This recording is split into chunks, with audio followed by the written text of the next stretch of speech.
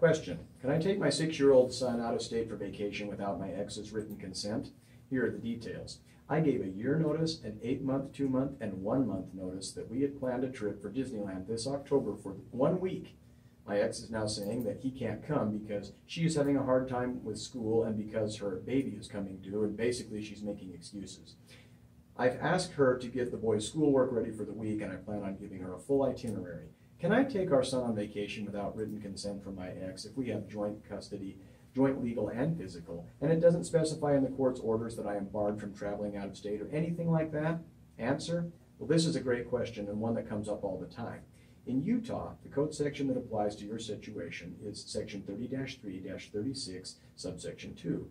It reads as follows: for emergency purposes, whenever the child travels with either parent, all of the following will be provided to the other parent: an itinerary of travel dates, destinations, places where the child or traveling parent can be reached, and the name and telephone number of an available third person who would be knowledgeable of the child's location.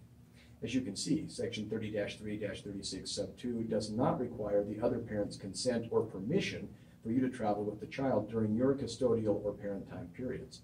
You are required to give the other parent information pertaining to when you are traveling, where you will go, and contact information for the child, but the other parent cannot prevent you from traveling with the child by withholding consent because her consent is simply not required. That's all well and good, Eric, you may say, but if she won't let me pick up the child from her house in time to get to the flight to Anaheim, my legal rights aren't any protection this weekend.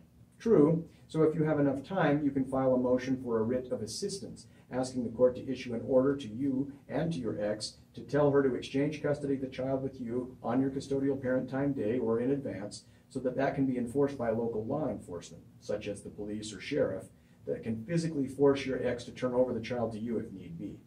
You will generally need at least 28 days between the day you file for the paperwork and the hearing, because if you don't do that, you will not get a hearing in time and you won't get an order in time.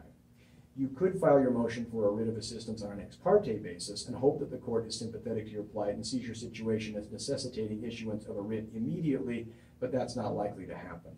Thank you.